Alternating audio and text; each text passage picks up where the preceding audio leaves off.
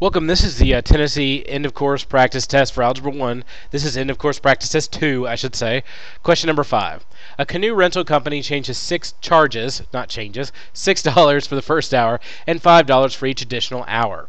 Which equation can be used to determine the total cost of renting the canoe for X hours? Now, they, of course, since it's a math test, turn it into slope-intercept form. So I'm just going to write down slope-intercept form really quickly. Y equals mx plus b. There's two parts to slope-intercept form, of course. There's the slope, and then there's the intercept. Now, the intercept, this represents our starting point. This is what happens if nothing else occurs. And then the slope, of course, represents change. Something that changes depending on what we do. One occurs anyway. Like if you go to this place and rent a canoe and never even use it, you're still going to be charged $6 because it's $6 for the first hour. Even if you use it for 0 hours. As long as you go up and sign up for it, $6.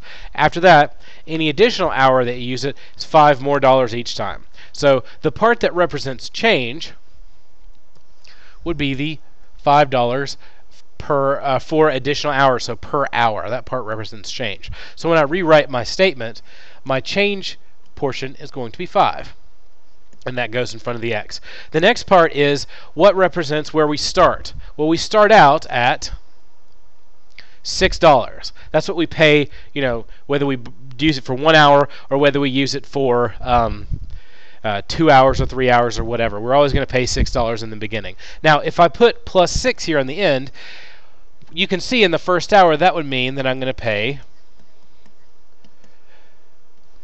$11. And that's not the case. We're only paying $6. So what I need to do is adjust for the fact that this already has something in place for the first $5 of the $6. Now I need to figure out what I need to get to 6, which would be how much I'd pay in the first hour. And of course, 5 plus 1 is 6. So I'm going to go back and get rid of this plus 6 thing and just put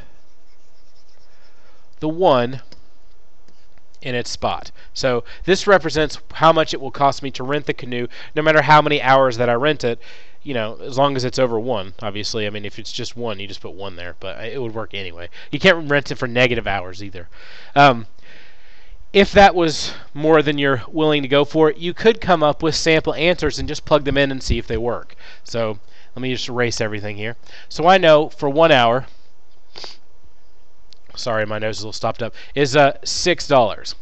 For 2 hours, that will be $6 plus 5 more, or $11. For 3 hours, it'll be the $6 plus 2 5s, which is 10, so 10 plus 6 would be 16. I'm starting to make a little list of data, or a table, I should say, x and y. So I'm just going to plug in my x's and see which give me the y's that I'm looking for. So when I do 5x plus 1, if I do 5 times 1 plus 1, that would be 6. So I plugged in my 1 here and I got 6, just like it says to do on this one. If I plug in 2 plus 1, 5 times 2 is 10, plus 1 more would give me 11. I plugged in 2, got 11. That checks out. And I do plug in 3 and see what I get. 15 plus 1 will give me 16. And that seems to make a lot of sense. So the 5x plus 1 thing really works. Let's look at another one that doesn't work. Or at least I hope it doesn't work and my answer is wrong. If I did 5x plus 5, if I plugged 1 in, well, 5 times 1 is 5, plus 5 more gives me 10. But I was supposed to plug in 1 and get 6. So you see it doesn't work. 6x minus 1, if I plug in 1 here, I'd do 6 times 1, which is 6, minus 1 is 5. But when I plug in 1, I'm supposed to get 6, so it doesn't work. Same thing with the last one. You plug in 1 and get 11. And obviously, that would be the same problem as before when we tried to set it up. So the reality is, just set it up so you show where you start and how much you change. Make slight adjustments to make sure. You might even want to use the table as a way to check yourself, even if you don't need it in the beginning. So that's it. Good luck.